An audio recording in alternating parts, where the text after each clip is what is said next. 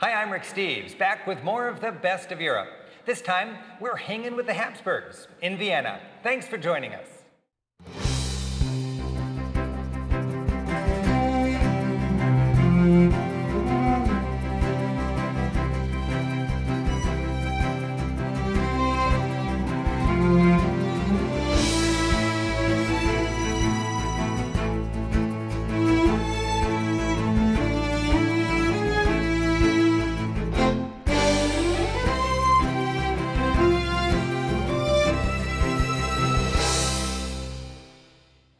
Vienna has been called a head without a body. For over 600 years, the capital of the once mighty Habsburg Empire, it started and lost World War I, and with that, its far-flung holdings. Today, you'll find an elegant capital ruling a relatively insignificant little landlocked country, Austria. Historically, culturally, and from a sightseeing point of view, Vienna is the sum of an illustrious past. We'll explore the palace, picnic on the Danube, bake a strudel, visit an extraordinary Gothic cathedral, chase butterflies, marvel at the crown jewels, and of course, do a little waltzing. Vienna has long been the easternmost city of the West. In ancient Roman times, it was Vindobona, on the Danube, facing the Germanic barbarians just beyond. In the Middle Ages, it was Europe's bastion against the Ottoman Turks, a kind of Christian breakwater against a rising tide of Islam. Throughout the Cold War, neutral Vienna gingerly maintained its freedom while nearly surrounded by communist and Soviet-dominated states. But now, with so many of those Eastern Bloc nations joining the EU, Vienna finds itself firmly in the middle of Europe. The German-speaking locals call their town Wien. It's the melting pot capital of a now-collapsed empire that once had over 50 million people. But of all those people, only about 8 million were Austrian. The truly Viennese person is a second-generation Habsburg cocktail with grandparents from the distant corners of its old empire. Hungarians, Czechs, Slovaks, Poles, Slovenes, Jews, Serbians, Romanians, Italians, and more. After the defeat of Napoleon, Vienna hosted a huge diplomatic convention in 1815. That Congress of Vienna stabilized and shaped 19th century Europe. And that's the age that shaped our romantic image of the city. Swirling orchestras, Eiffel-era Ferris wheels, and grand architecture. A century later, after losing World War I and its empire, Vienna's just more laid back. Today, enjoying the fact that its superpower days are over, Vienna is simply an expert at good living, and that includes perhaps Europe's finest chocolate cake, the Sachertorte. Demmel's Café and Bakery is much loved for its cakes and pastries. This place was the emperor's choice back in the 19th century. Customers enjoy a close-up look at the cooking. The famous Sachertorte is made to order for chocoholics. Apart from its apricot filling, the recipe seems pretty simple. Chocolate on chocolate. Vienna's tasty cuisine, like its old empire, is multinational. The Wiener Schnitzel, or Vienna Schnitzel, it should be an Italian schnitzel. It's from Milan. The dumplings, they're from Bohemia. Goulash, that's Hungarian. And the apple strudel, that's a mix of East and West. The strudel dough, a wheat-based phyllo, is from the Turks. Think baklava.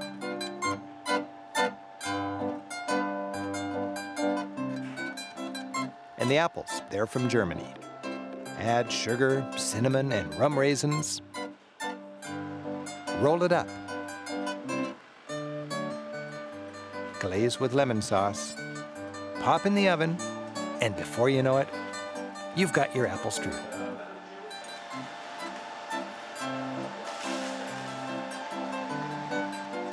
To enjoy Café Demmel calorie-free, savor its chocolate and marzipan window displays.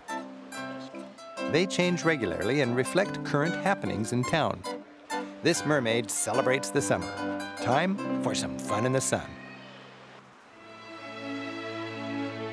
And as if providing a fine venue to walk off the city's sweet temptations, a big part of Vienna is its fine parks, filled with statue maker memories of Austria's glory days and high culture.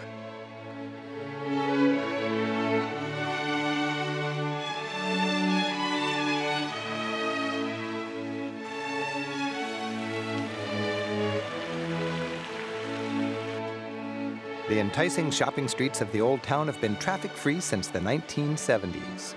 With its elegant storefronts and lively people watching, just taking a stroll is a delight.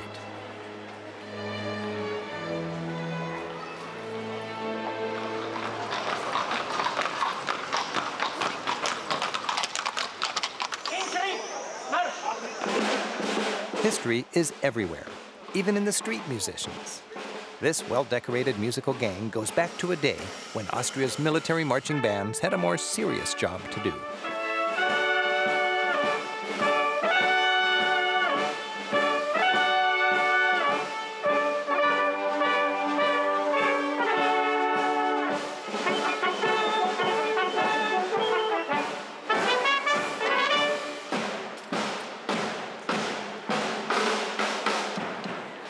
One of the charms of Vienna is how things are so close together.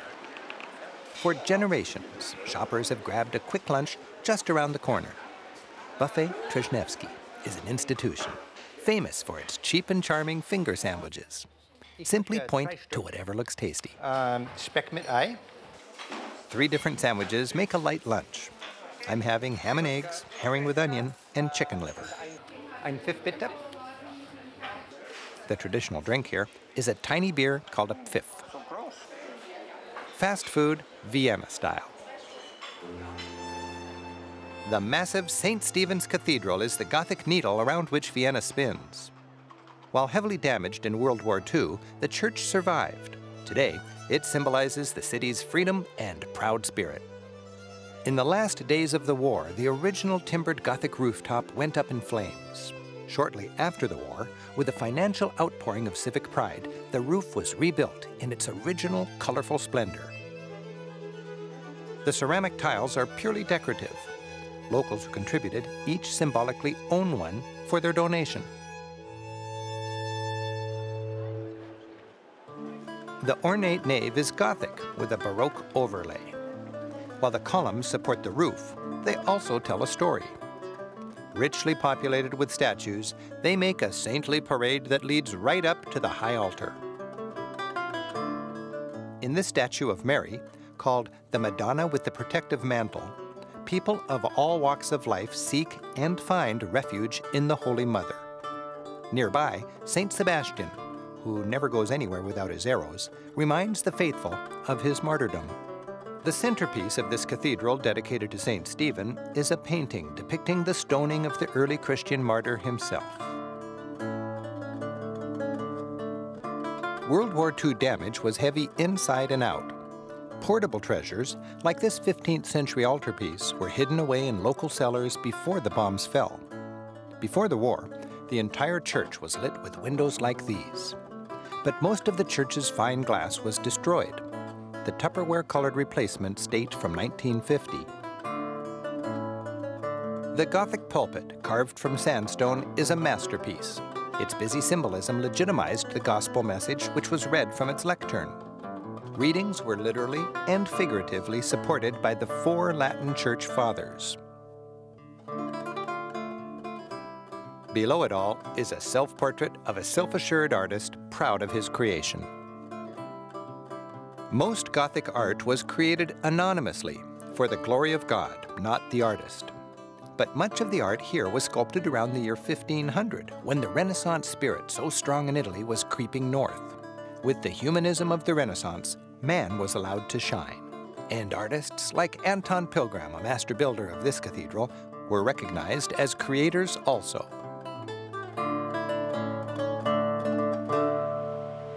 Vienna's old center is corralled by its grand circular Ringstrasse. In the 1860s, Emperor Franz Joseph had the city's ingrown medieval wall torn down.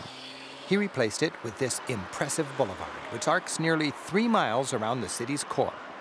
One of Europe's great streets, the Ringstrasse, is lined with many of Vienna's top sights.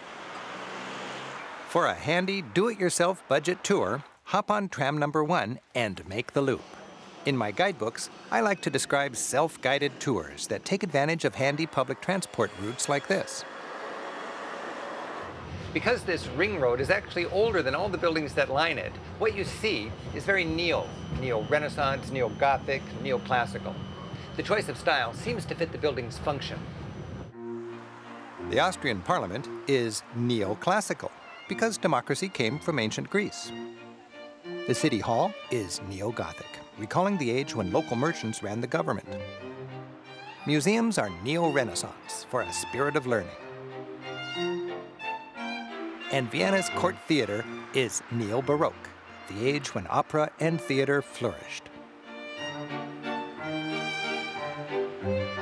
From the Ringstrasse, an efficient subway system takes us farther afield, like to the beach, the Danube beach. In the 1970s, Vienna dug a canal parallel to the mighty Danube River, creating both a flood barrier and a much-loved island escape. This skinny 12-mile-long island provides a natural wonderland. All along this traffic-free, grassy park, you'll find the Viennese at play.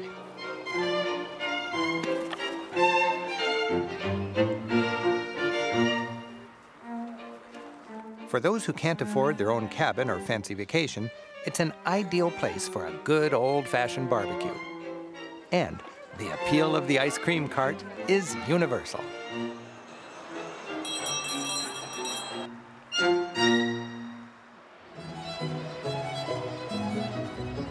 For centuries, Vienna was ruled by the Habsburg family. They had two luxurious palaces in Vienna.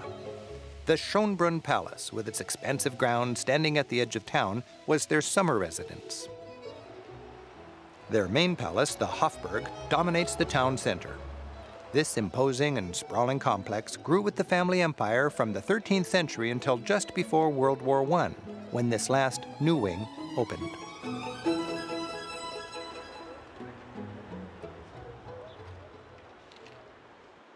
While the last Habsburg checked out in 1918, the palace is still plenty busy.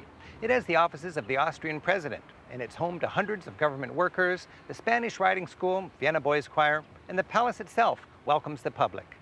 The lavish imperial apartments seem designed to give their royal residents grandeur fit for a god.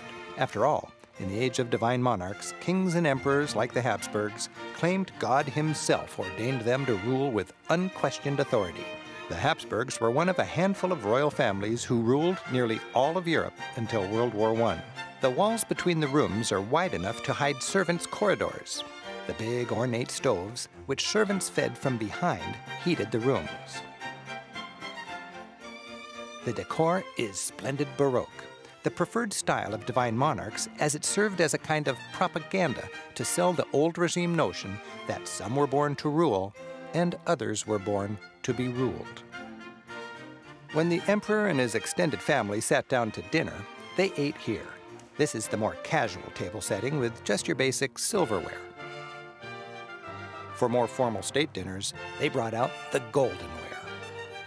Each drink came with a proper glass, and spittoons always go on the left. 6 centuries of Habsburgs ruled from here, including Maria Theresa in the late 1700s. She was famous for having 16 children and cleverly marrying many of them into Europe's various royal families in order to expand her empire. Today's palace is furnished as it was in the 1800s from the age of Maria's great-great-grandson, Emperor Franz Joseph. He ruled for 68 years and was the embodiment of the Habsburg Empire in its final decades. Franz Joseph had a stern upbringing that instilled in him a powerful sense of duty. This was Franz Joseph in 1915, when he was 85 years old. Wearing his uniform to the very end, he never understood what a dinosaur his monarchy was becoming. And he didn't think it was strange that so few of his subjects actually spoke German. Still, every citizen had the right to meet with the emperor here in the audience room. Famously energetic and dedicated to duty, Franz Joseph stood at this tall table to meet with the commoners. They'd come to ask him a favor or tell him thanks for something. Standing kept things moving. On the table, you can read a partial list of 56 appointments he had on January 3, 1910. The emperor presided over cabinet meetings in this room. He ruled the Austro-Hungarian Empire, so Hungarians sat at these meetings. The paintings on the wall show the military defeat of a popular Hungarian uprising. Not too subtle. Franz Joseph nurtured an image of being Spartan and a very hard worker. This is his famous no-frills iron bed and portable washstand. While he had a typical emperor's share of mistresses, his dresser was always well-stocked with portraits of his wife, the Empress Elizabeth, or Sissy.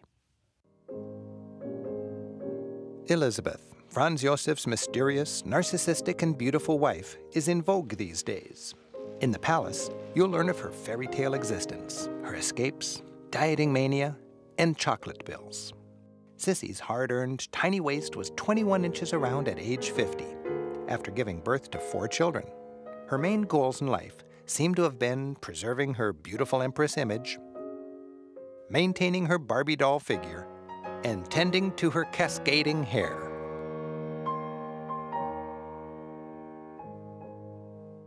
Here in her bedroom, servants worked 2 hours a day on Sissy's famous hair.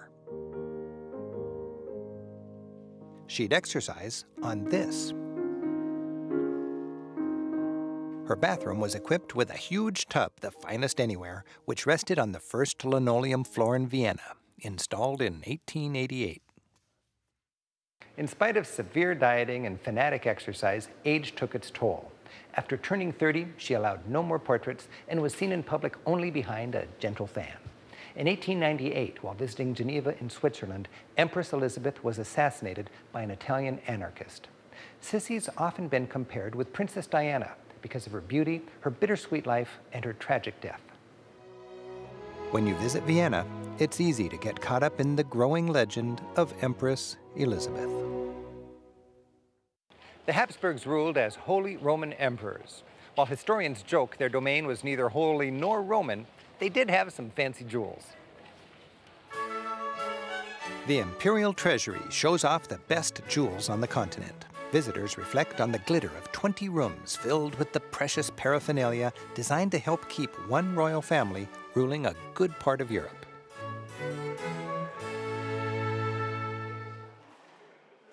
This 500-year-old unicorn horn, or perhaps the tusk of a narwhal, was considered very powerful in the Middle Ages. Possessed by the Habsburg emperor, a divine monarch, it gave its owner the grace of God, something rulers still seek today. The collection's highlight is the 10th century crown of the Holy Roman Emperor. The symbolism indicates that the emperor was both holy and Roman. The jeweled arch represents the parade helmet of ancient Roman emperors, whose successors the Habsburgs claimed to be. The cross says the emperor ruled as Christ's representative on earth. King Solomon's portrait is Old Testament proof that kings can be wise and good. King David is similar proof that they can be just. The crown's 8 sides represent the celestial city of Jerusalem's 8 gates. The precious stones on the front panel symbolize the 12 apostles. The 11th century imperial cross preceded the emperor in ceremonies. Encrusted with jewels, it carried what was believed to be a substantial chunk of the cross. Through the centuries, the Holy Roman emperors actually carried this into battle. You can see bits of the so-called true cross anywhere, but this is a prime piece with an actual nail hole. Adjacent to the palace, below a church, is more Habsburg history.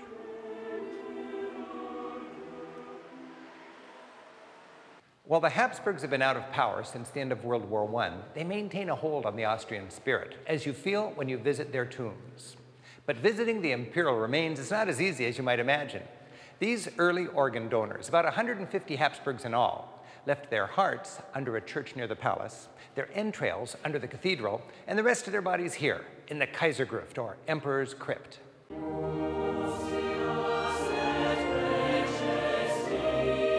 The ornate double coffin of Maria Theresa and her husband, Franz I, is festooned with Habsburg regalia.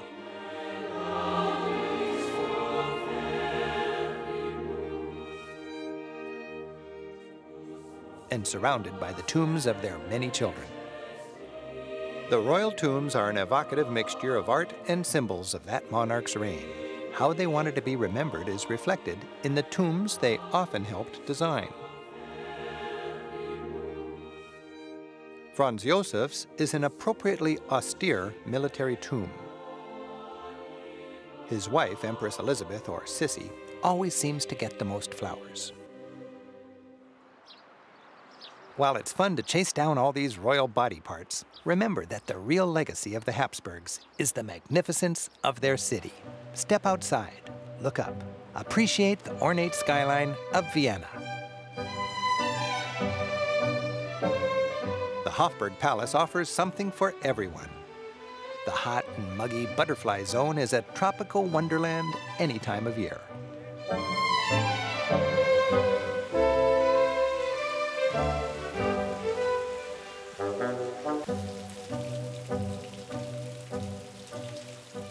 In this community of butterflies, the trays serving up rotting slices of fruit are the tavern. This gang's licking the fermented banana juice as it beads, and then just hangs out there in a stupor, or flies in anything but a straight line.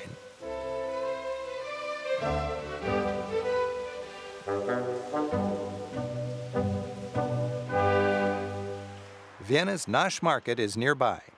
About 100 years ago, the city decided to cover up its Vienna River. The long, narrow square they created was filled with a lively produce market that still bustles almost daily. To the Viennese, this is where the Balkans began. In other words, for generations, this has been the place for faraway food. The market features the freshest of produce and gourmet goodies. You'll find everything from tasty olives and fresh baklava Thank you. to sauerkraut evangelists. This is 4 days old. 4 days old. So this 4 is days old. already, this is sauerkraut. This is sauerkraut. Yes. Kraut is German for cabbage. Yes. Is this healthy? It's very healthy. It's the absolute vitamin bomb. It contains, I think, 5 vitamins. And the gourmet vinegar stall is even more interactive. Okay, so this is elderberry? Elderberry balsamic vinegar. I smell first, okay. Yes. That's more powerful, it's more sweet. I could become a connoisseur of a vinegar. Das schmeckt sehr gut. Dankeschön. Dankeschön. Auf Wiedersehen. Wiedersehen. Was Bye-bye. nice meeting you. Bye-bye. Thank you. Experiencing the Vienna Opera is high on the list of many visitors, but we're here in July and nothing's scheduled. The city's venerable musical institutions, like the opera, the Vienna Boys Choir, the Philharmonic, mostly on vacation in July and August. But taking advantage of local entertainment listings, you'll find the city still hums with great classical music year-round. Music in Vienna's parks enjoys a long tradition. A century ago, Johann Strauss was the toast of Vienna's high society. It was here, in Vienna's city park, in the Kursalon, where the waltz king himself directed wildly popular concerts in the late 1800s. And the tradition continues to the delight of music lovers from around the world.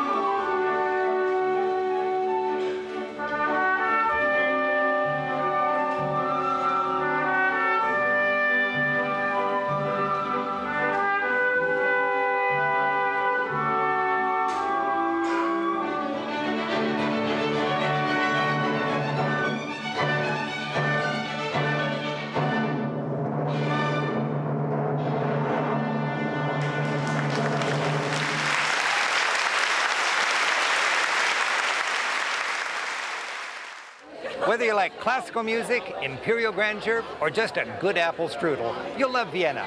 Thanks for joining us. I'm Rick Steves. Until next time, keep on traveling. Auf Wiedersehen. Taking advantage of local entertainment listings, you'll find the city is still busy with classical entertainment year-round. Oh, man. We're in the middle of Vienna, the once grand capital called a head without a body. These days, a place like this really needs more tourists. Don't you think so? Yes, sir. Good. Go have fun. Thank you. Okay, bye-bye.